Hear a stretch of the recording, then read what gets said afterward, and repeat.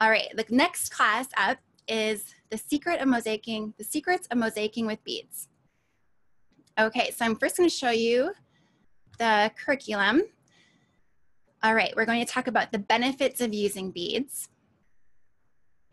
All of these are create a high level of intricacy and detail in your mosaic design, add a variety of scale and texture to your tesserae, exciting options of colors and materials. You can refine the form of a three-dimensional object. So again, once you glue those bulky tiles on, you start to lose that nice, graceful shape. Put on some low-profile beads and you're just nice and tight. So there's a lot to explore there. Bring a unique elegance and intimacy to a mosaic. There's a lot of kind of engagement, and it invites the viewer to come closer and it pulls them in. It becomes more of an interactive experience once you put those beads on, because how can you resist, touching a little nest of seed beads? Fine line control is achieved with seed beads. So instead of having to, nip and cut, you can just, create a nice line with laying out a row of beads. When to use beads in a mosaic: create intricate patterns, outline design elements, borders and edges. How to apply beads in a mosaic: we're going to talk about all these different techniques, different adhesives that I love. I use a lot of adhesives in combination. I find that some, really support one another. We're going to discover all of those things.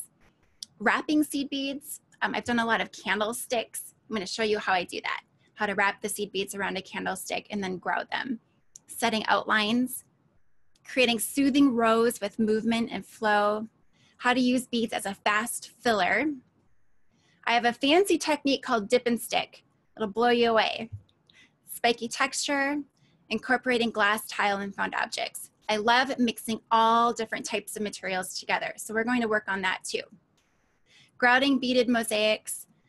That's a biggie. A lot of you had questions about grouting beads. It's a frightening thing to do, and I've done a lot of it. So I'm going to help you maneuver that and get through it successfully, and make sure your piece is shining and looking really good when it's finished. So we're going to talk about what to use. I also paint my grout, or I might even skip grouting altogether and only use paint. I'm also a fan of India inks. We're going to talk about that too.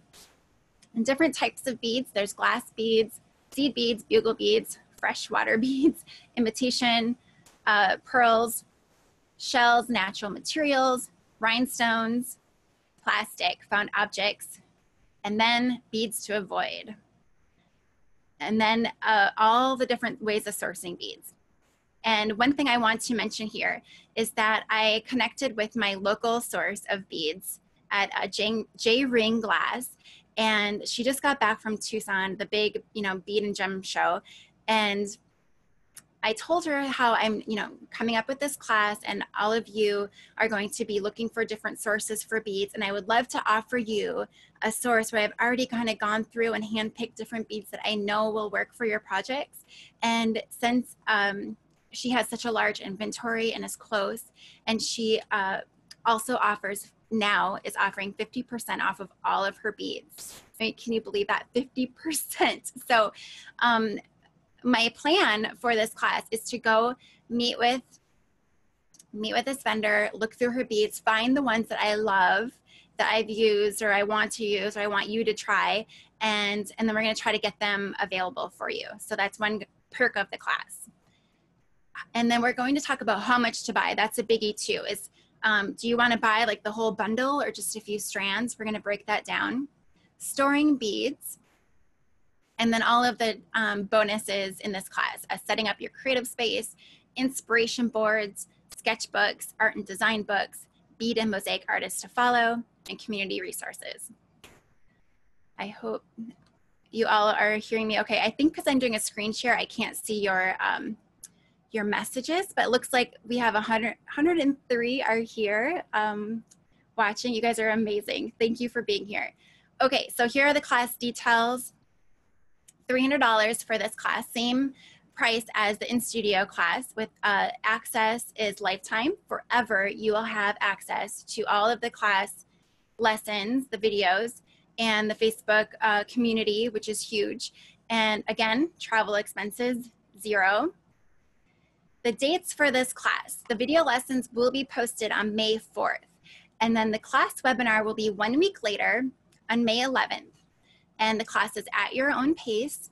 The webinars will be recorded and posted after, so you'll never miss a thing. A lot of you are international and are different time zones, so you don't have to worry about missing anything, and you can always, you know, message me and send me your questions and photos. I love seeing photos of your process and your work, and then I incorporate all of those into the webinars. So the rest of the class can see.